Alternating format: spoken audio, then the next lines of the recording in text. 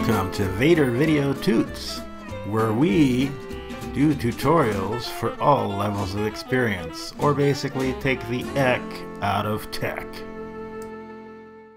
Howdy and welcome to the Vader Video DSLR Viewfinder Simulator project instructional video on how to use this really cool project in After Effects. Of course, one of the minor requirements that you will need to have is a copy of After Effects, and in this particular case, version CS6 or greater. If you happen to have stumbled across this video on YouTube or Vimeo, for example, and would like to find out where to get your hands on this project file, simply visit stockfootage.vadervideo.com, go to AE Projects and DSL Viewfinder Simulator, and there will be several more here as time progresses, and you will find all the information on how to acquire this project file. So to just give you a little bit of background of how this project came to be, a friend of mine that produced a movie needed a visual effect, and the visual effect was basically to show the point of view of a person behind a DSLR, a camera, taking pictures. In this particular case, it happened to be a private investigator. So we wanted to enhance it a little bit, and I'm going to show you the original footage as it was.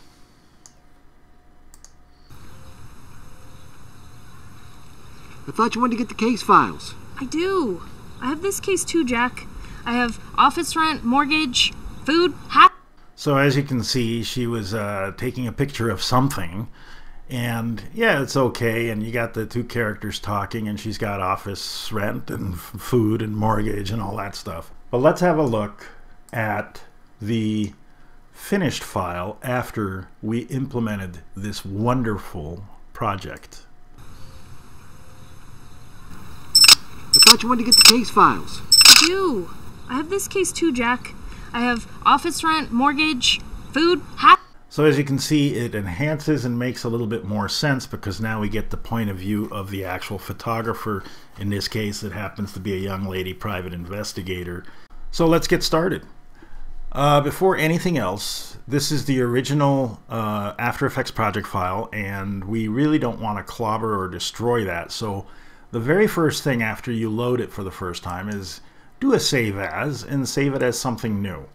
I'm just going to call this demo. You can call it whatever you want, but the key thing is we want to do this so that we don't destroy the original, because you don't want to have to go download it again and, you know, make a backup, because Murphy's Law says that if you don't, he will kick your butt. So I'm going to just go through now with a quick overview of what's all here. And basically, in the project area of the project itself, you're going to find several folders, and they have pretty obvious names and explanations. So footage from you, this is where you would put your footage so that you kind of keep it organized, because you don't want to have a big mess here. Then we have 3 versions of this project, all built right in. So you got full HD, that's a true 1920 by 1080. You've got HDV, 1280 by 720. You've got SD, which is your old standard definition of 720 by 480. So you can literally bring in just about any format. The only thing you'll need to concern yourself with is the frame rate, and we'll get into that in a little more detail. Then we have a folder called the final output, render this comp. That's the comp that you will actually render to finish off your project. And then we have a really big folder, and this is components of Viewfinder, change with caution. And the reason I put that note there is because you really don't need to ever go into this folder.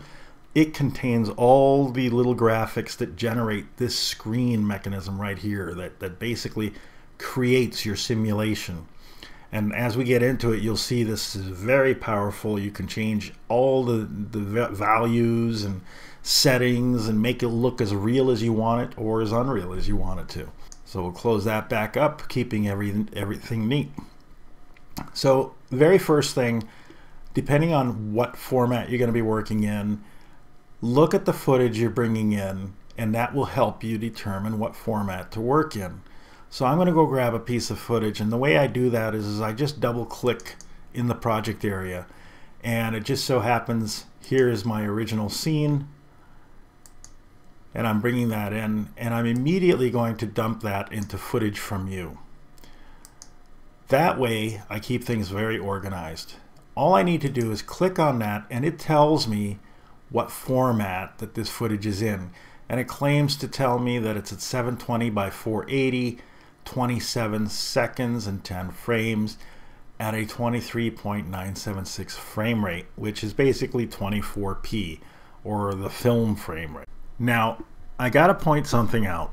It's very important that when you bring in footage that it does have the correct properties, because if it doesn't, it's not gonna look right. And I just happen to know, because when we were experimenting with this, she's on the other side of the country. She had to FTP it up to my servers. So she tried to compress it as much as possible, not realizing that she had also changed the format. So what I'm going to do, just to show and prove a point, and this is the first step you have to do anyways, I'm going to just take this original footage and drop it right into a composition so that it has its own composition. And automatically After Effects figures out and builds the composition to the same length and even to the right dimensions. The problem is, if we look at this scene, it's kind of squashed because this was originally shot in HD. So the way to fix that, and you shouldn't have to do this because you really want to work with good, clean original footage, but for the intent of and the purpose of this demo, I'm going to show you some of the problems you could run into. Let's call it that. So what I'm going to do is, on that original scene comp, I'm going to right click and I'm going to force a change. And that change is, I'm going to turn this into an HDV HDTV 720. And you'll notice that there is no 24 frame rate, but I can do that after the fact. So now I've at least got the right aspect ratio. Now I just need to change the frame rate. And so now we have basically a custom preset, if you will. You can save this preset, but I wouldn't recommend it. Otherwise, you're going to have a million presets, and it's not a good way to go. It's easier to just change it, particularly in this project, because it's going to be a really short project anyway. So there we have it. And now we notice that this is obviously crunched down because, like I said, she crunched it down quite a bit.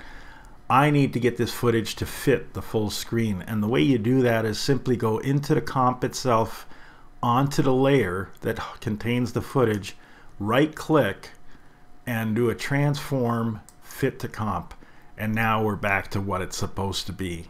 So this is just a couple of little tricks so that you can kind of evaluate and see, hey, is this footage out of whack, its aspect ratio is not correct, whatever. You'll never know until you actually have the footage. Sometimes customers don't know what they're doing, or they don't know how to render something out correctly. This is the real world.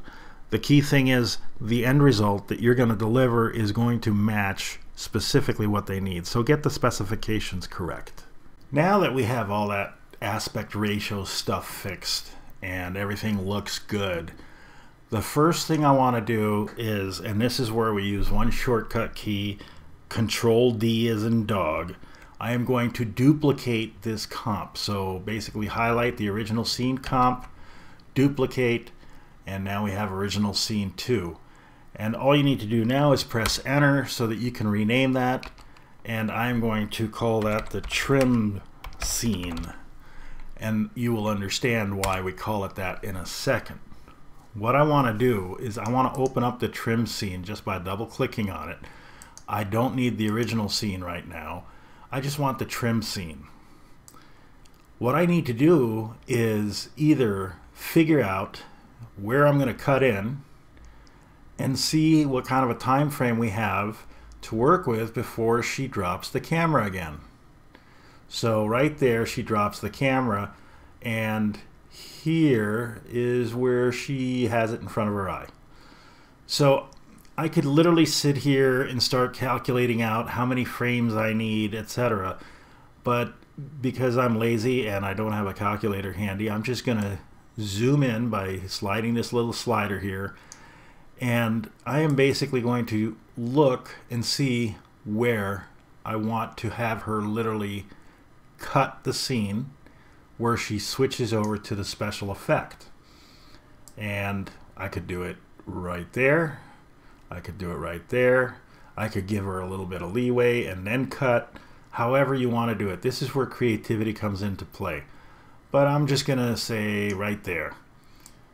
And all I need to do is take the trim bar, or basically the project length bar, and set the beginning or open or in point right at that point. Now I'm going to move forward and roughly go to right where she drops the camera. Right about there. She's not really looking there. That's her last look, and now she's not looking.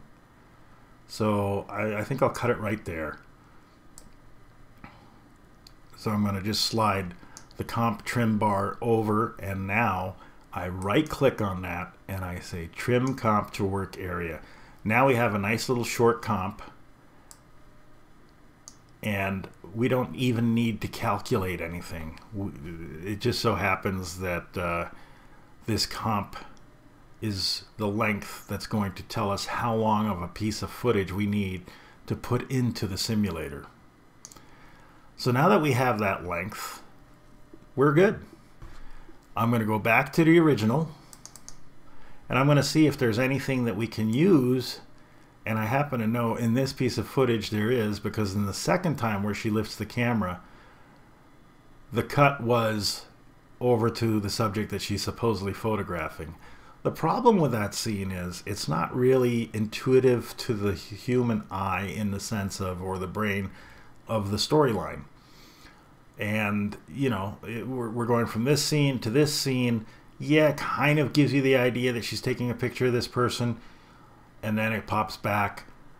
But I think we can do a lot better. So what I want is this scene right here.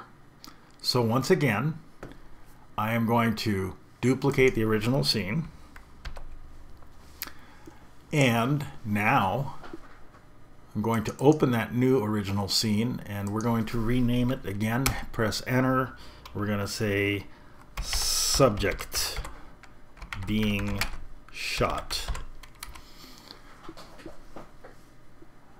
Now I'm in the subject being shot. I know that I have this character here. And again, I'm going to do the exact same thing. I'm going to mark the in point and out point. And this can be approximate. It doesn't have to be super accurate, depending on how long your footage is. And let's go there, and boom. Right about there. And again, I'm going to trim this comp to the work area. So now we know we have the footage of the character that she's photographing, and in the trim scene we know how long the shot needs to be. So what I can do is I can just simply take the subject being shot and lay it right on top of there, and I notice that it's a little bit short. So what do we do in this case?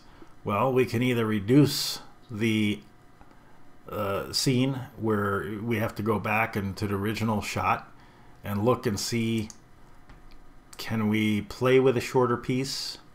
Well, let's look. Let's have a look at that. So here she's picking up the camera, and what I'm going to do is I'm going to take that subject being shot scene and layer it on top of here and just see what it looks like. I can slide that right over. So here she's lifting the camera, and boom. And then she's still got the camera, which would be okay. So it doesn't have to be that perfect. Maybe move it a little bit.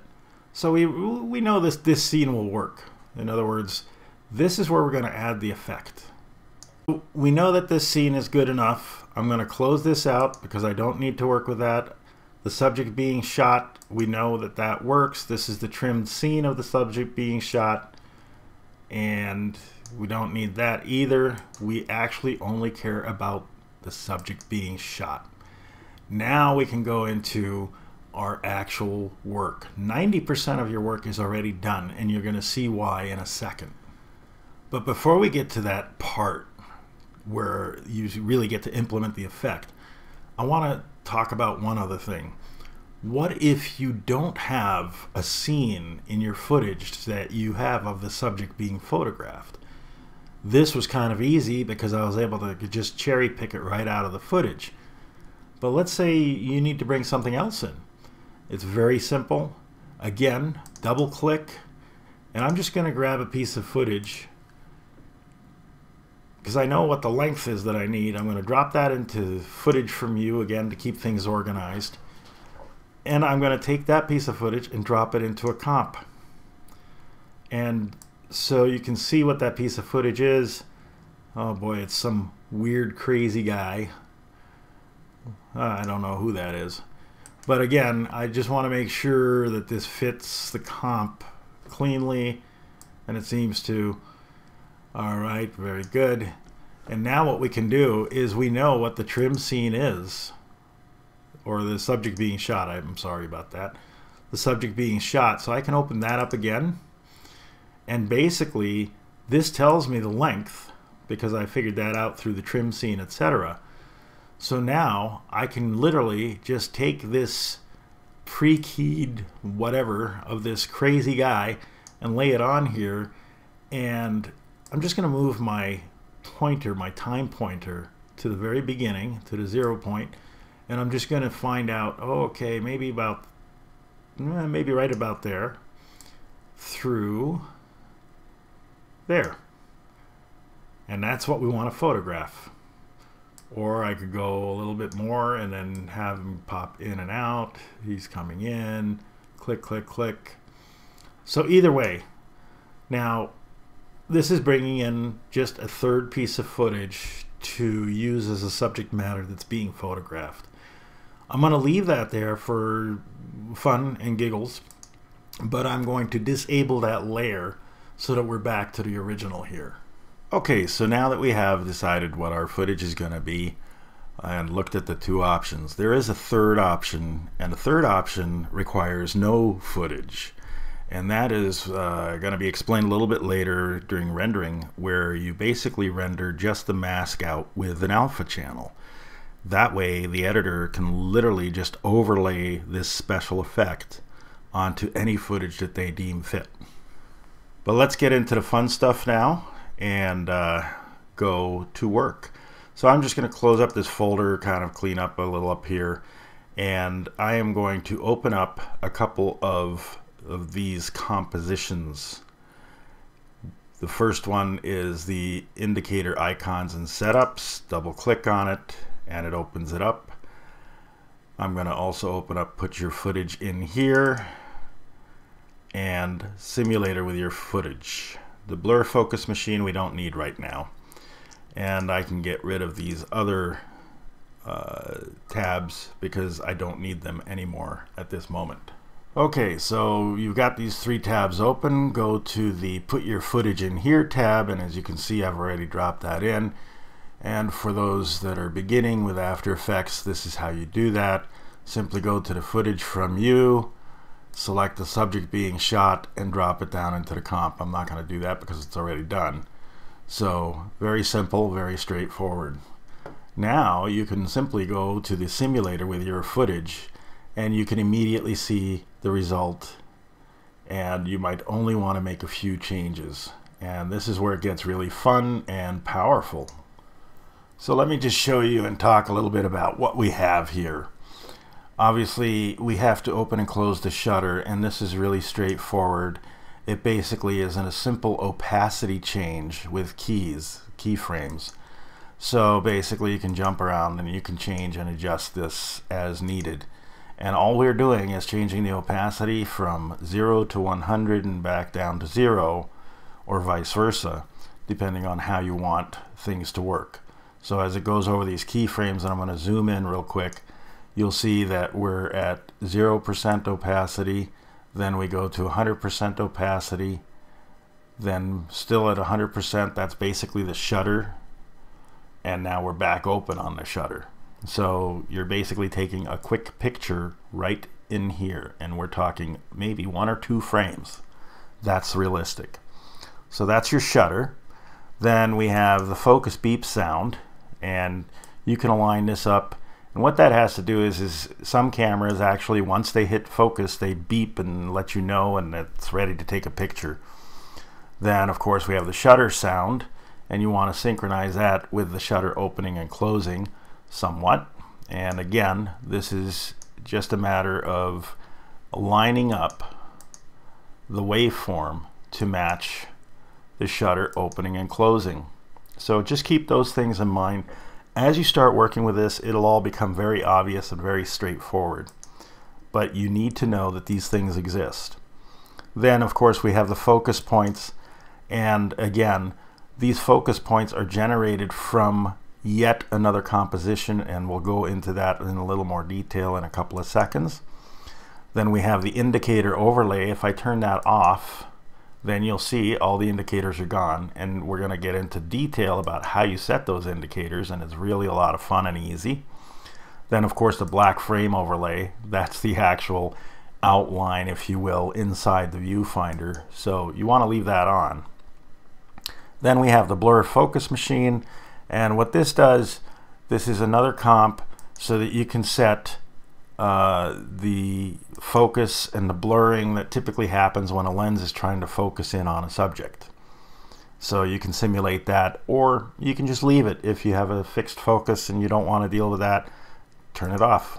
That's as simple as it gets. If you notice, right now it's a little blurred because that's the lens trying to focus. If I turn it off, it's always in focus.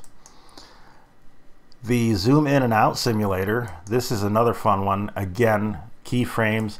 If you want to size your footage so that it looks like it's zooming in and out and blurring and all those kinds of things, you can take this as far and as realistic as you want. And then of course, last but not least, your footage. And if I turn these off, then you'll see now you have a blank transparent simulator. And this is the way you do that third option.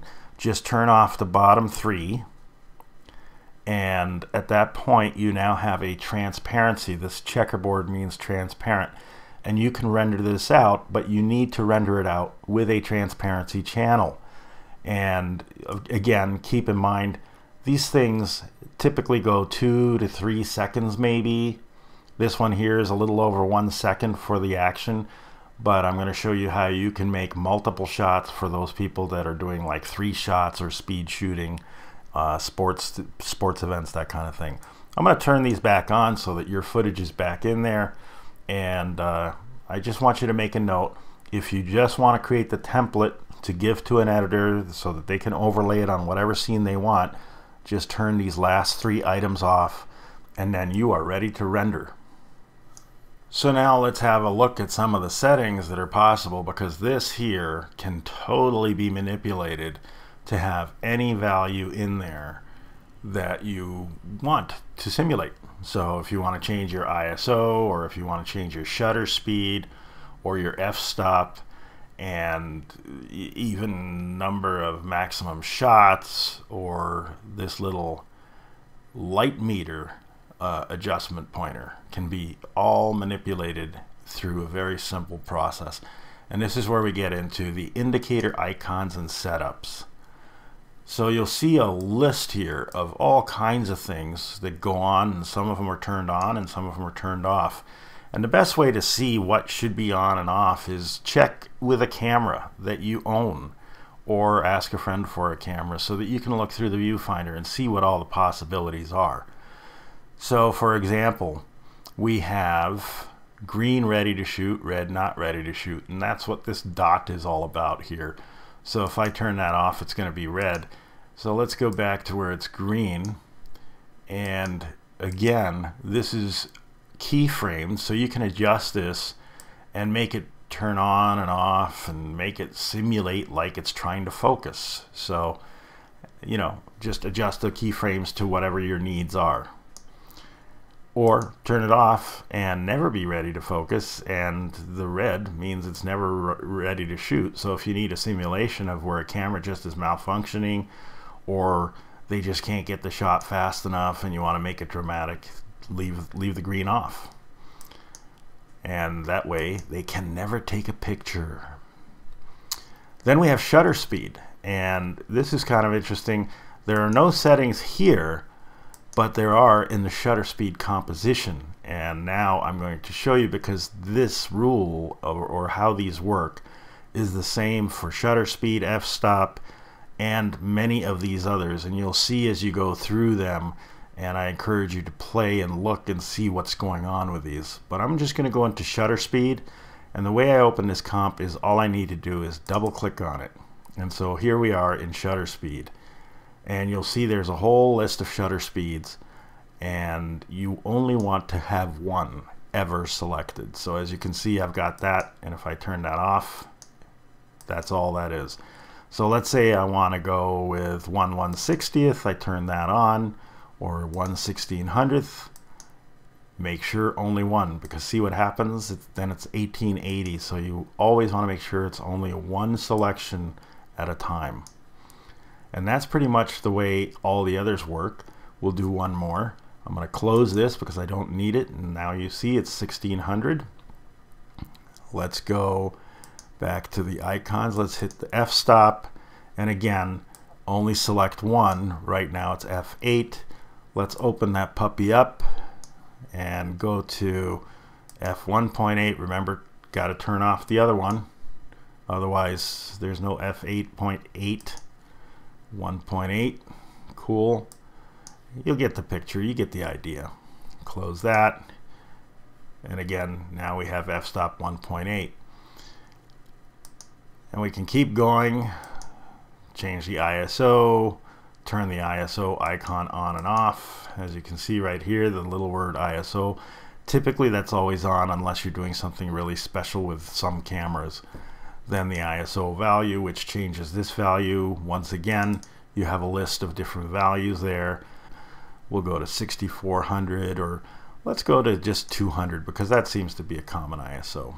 Again, close that, and it's set at 200. There's a couple of other things. We have the white balance indicator. If you look right here, and if we turn that off, it's that simple. Plus minus, those should actually go together.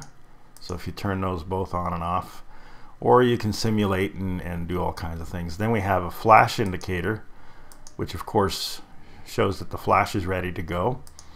Then the flash comp, some of the cameras offer this. That's an exposure compensation. And I'm just showing you the different settings that all these, and I encourage you to look through your manual to see how your camera actually functions. This is a black and white indicator, little guy here. D plus, there's all kinds. And then of course the maximum burst, this has multiple values, so again, double click, open that up, and you could say, hey, I've got a maximum burst of 5, whatever have you. Close that burst down again, keep things organized, go back to the icon indicators. Now you'll notice that here's the small asterisk. In any case, you see all these settings. Now you'll notice that there's a couple of locked items here, and the reason they're locked is because they are kind of unique for a unique purpose. For example, the EV scale is the actual scale, so you never want to turn that off. That's always on, so leave that on at all times. But these two here, these last two locked items, are basically special effects that have to do with what we call the flash red eye function on a camera. And different cameras do this a little bit differently, but what they do is they'll shoot off a pre-flash, and the way they display this indicator, the EV indicator, to let you know that this is happening is as follows. If I turn those on, I'm just going to turn one of them on because there's two different simulations here. You'll see what's happening. It basically does this cool like Knight Rider thing and then pops them back off. So that's a preset I've created for you. Let's have a look at the other one. Turn that on and go zoop. So again, it does it and pops off differently. And you'll notice that the indicator is in the smack middle. So in real time it looks something like that. Let's look at the other one in real time again, and make sure you only use one at a time, obviously. So that's real time, and that's the way a camera actually does it. So if you do want to use that special effect, turn one of these guys on, and then you don't have to worry about anything else. But let's talk about the little pointer here. How do we adjust that? Well, if we go back into the simulator where your footage is, you'll see there's this one line called the indicator overlay, and if we double click on that comp, it shows a couple of different options.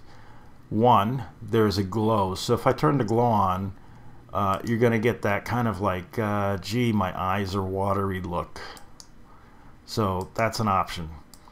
I tend to leave it off because usually it's pretty crisp and clear, otherwise you can't see what you're shooting.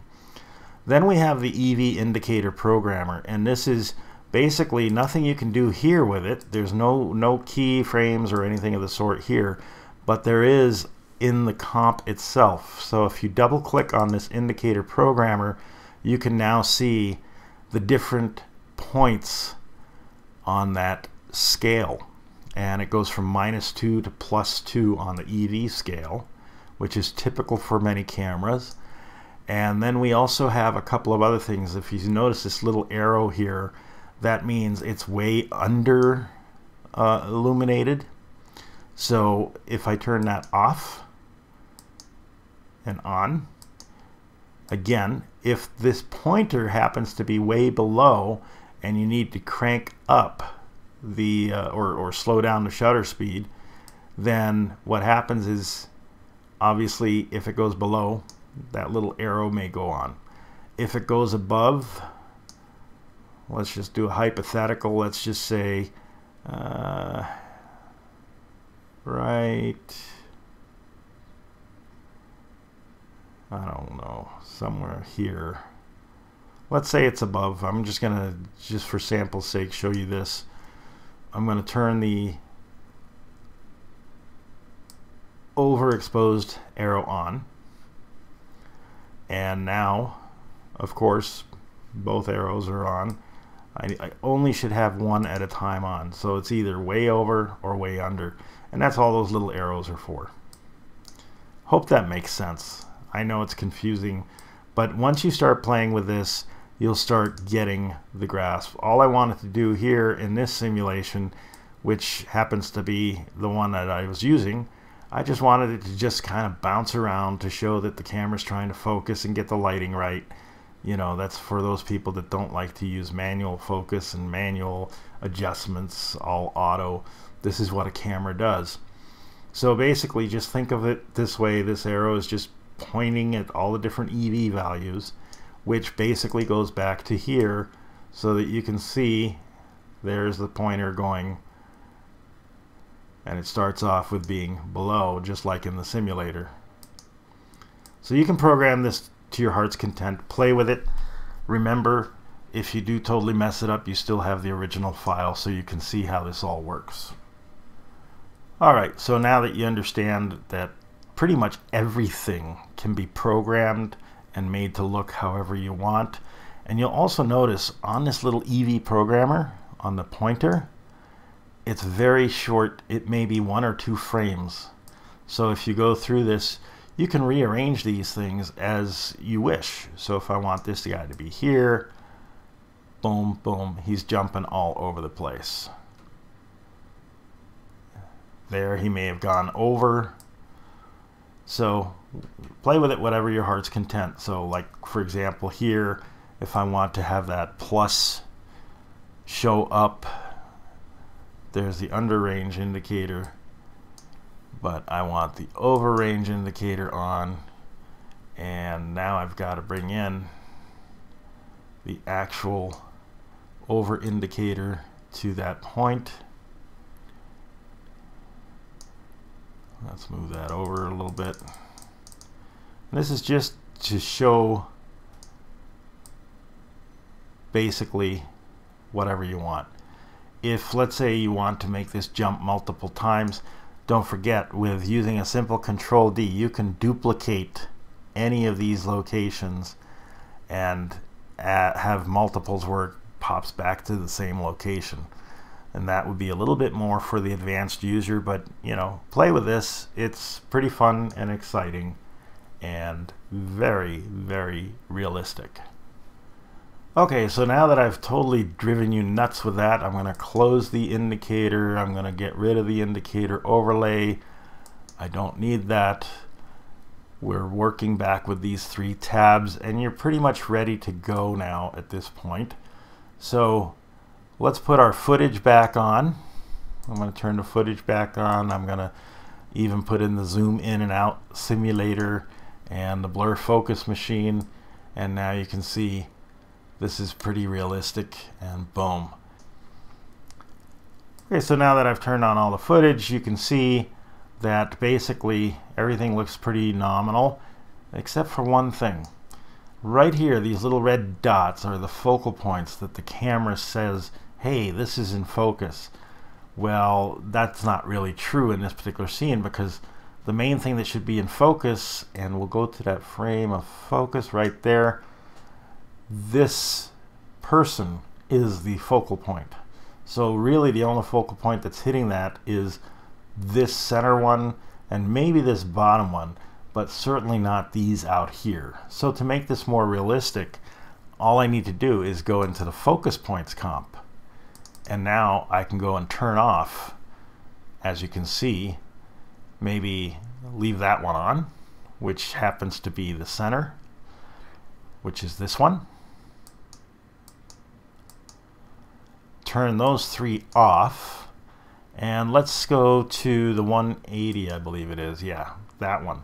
So we've got the post, and let's go look at that. So yeah, the bench and the character, and those are your 2 focal points, and that makes it a little more realistic.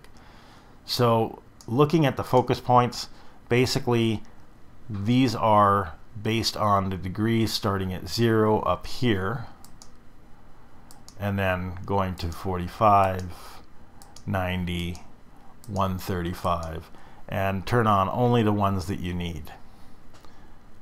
If you don't want the adjustment layer, which basically what that does is it kind of makes the red flash a little bit, but if you just want solid red focal points, turn off that adjustment layer, and you're just going to have red focal points, and that might be neater. So those are all the little things, and there's so many settings.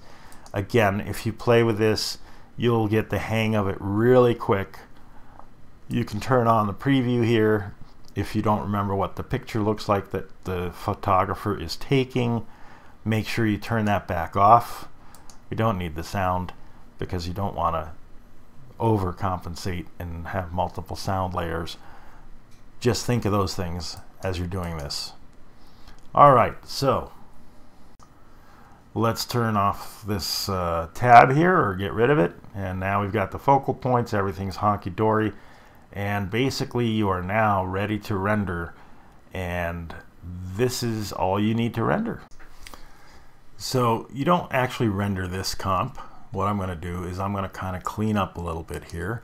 I'm going to close some of these folders so that once again you can clearly see, and you'll see the final output render this comp has a folder, and that's what you're after. And there's again 3 different sizes to match to 3 different potential resolutions that this project can handle. So we have everything, we know it's going to work, we close all these tabs, and since I was working in HDV 720 by 1280, I'm going to open that, and here you can see now this is ready to render as it is.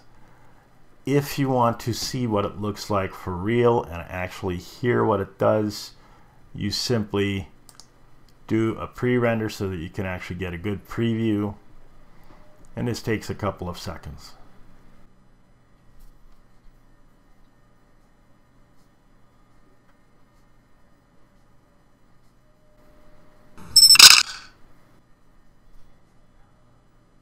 So as you can see, that was a quick simulation. You can now go render out this footage. However, you may not want to render all 30 seconds because as you can see, it's kind of like useless. Now, if you do want to save that, that's up to you. But I would recommend just rendering out until it gets right there, and give the editor a little bit of extra, a couple of frames. Trim this comp down, and you don't actually need to trim it, you just need to move the comp work area bar to the length that you want to render, and now you can literally simply go composition, add to render queue, and then pick your settings, whatever you want. I'm going to do this in a straight MP4, H.264, and I'm going to save it someplace where it makes sense. And we go to outs, and I'm just going to call this POV photographer. And there you go, and then render it out, and that's a full MP4. And as it renders, you can go have your cup of coffee or whatever have you. So now that it's rendered, let me show you what that looks like, which is pretty obvious. And there you have it. So now the editor that had you do this or whatever can take that clip, insert it, cut it in, do whatever they need to with it to make their project or their movie look so much better. Alright, so that's a completion, and that's for a single shot. But I want to show you just one more thing, because I know some of you are going to ask about this.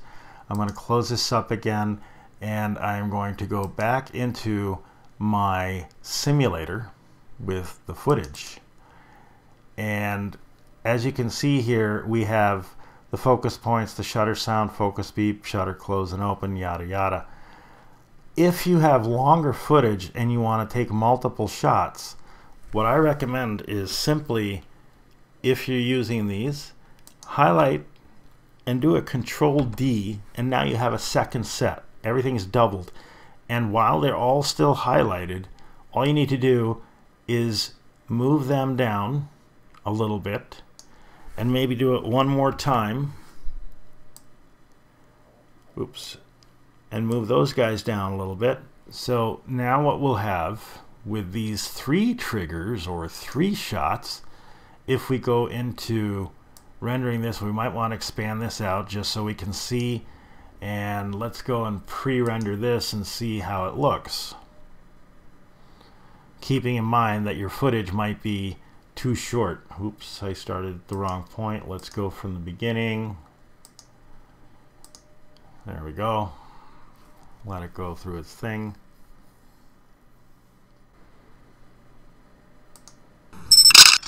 So as you can see, now we have 3 trigger pulls instead of just 1.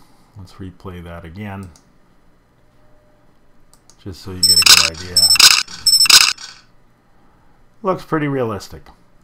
But that's all I wanted to point out, that you can duplicate your 4 top layers and move them and adjust them and speed them up and slow them down as fast as you want. Like I said, once you start working with this, you'll start seeing the power and the functionality and the flexibility of this wonderful project file. Good luck and good After Effecting, and I hope to see you again soon with some other cool stuff.